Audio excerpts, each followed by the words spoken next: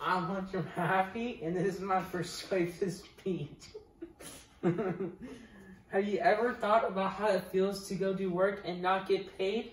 Many college athletes spend as much time practicing and competing as people do working full-time jobs. Being on a college team can be as demanding as a full-time job. College universities generate so much revenue during the year that it is only fair to the players that they get a cut of the money. With college football right around the corner, so many college students are already at school working hard. I believe that they deserve to get paid for hard work, and the amount of money brought in each week would make it fair to the students at the university. Not only am I a huge college sports fan, but it is my dream to play college baseball after high school.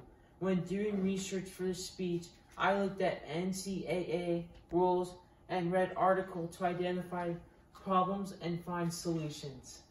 College football programs generate revenue in a variety of ways, including ticket purchases, corporate sponsors, endorsements, license fees, television contracts, capital campaigns, and student athletic fees.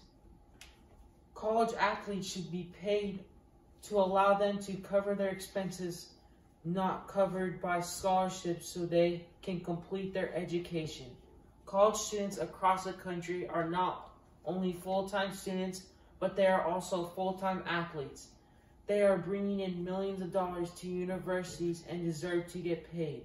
These athletes generate millions of dollars in profits for schools and coaches, conferences, and network executives, everyone but themselves.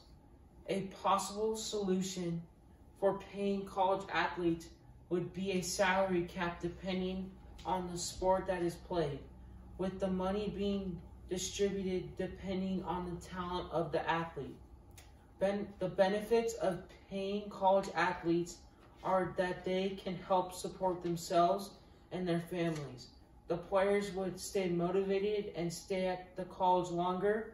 The possible consequences of paying athletes would be financial irresponsibilities from the athletes who do not know how to manage their money they are receiving. To help us further understand why college athletes should be paid, we will look at all the problems and needs of college athletes and then look at possible solutions. College sports takes as much time as a full-time job. According to collegesportsmadness.com, articles top 10 reasons of why college athletes should be paid varies of statistics why that college athletes spend at least 40 hours per week dedicating to their sport, including games and training in a gym. While other students have time for the jobs, athletes won't be able to travel between school and practice. College athletes must also pay for expenses for their pockets. There are additional expenses like clothes for special events, food, traveling, home, and medical expenses. A 2019 study conducted by National College Players Association found that 85% of college athletes live below the federal poverty line. Now that I have looked at all the problems that a student athlete can face, let's explore some solutions. A salary of any kind would help a student athlete invest in their future. If college students were given a salary, they would not only leave school with the college degree, but they significant savings which would help them begin their lives. Although there are possible solutions that can be confidential, let's look at some benefits of consequences of paying these amazing athletes. Professional athlete Malcolm Lemons talks about how student athletes would be able to support themselves and their families in an article titled, "Should College Athletes Get Paid?"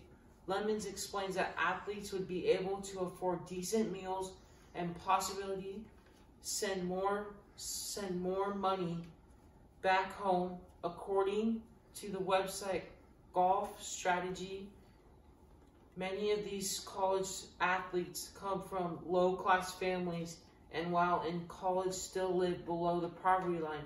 These athletes often leave school early, become the pressure to provide money for their families.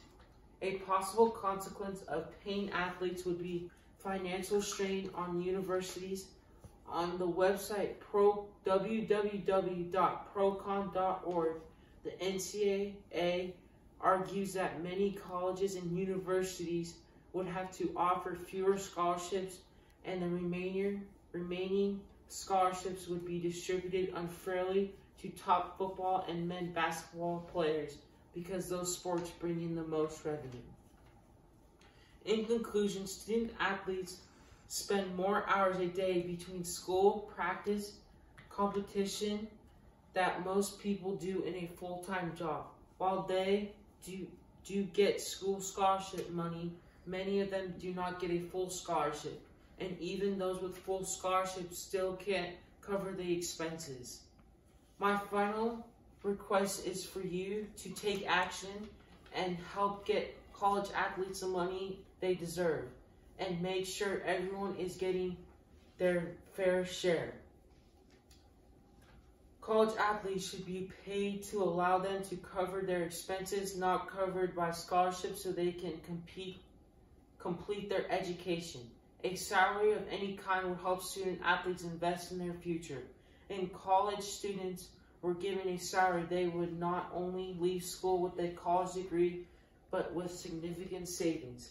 Student athletes would not be able to not support themselves, but send extra money home to their families.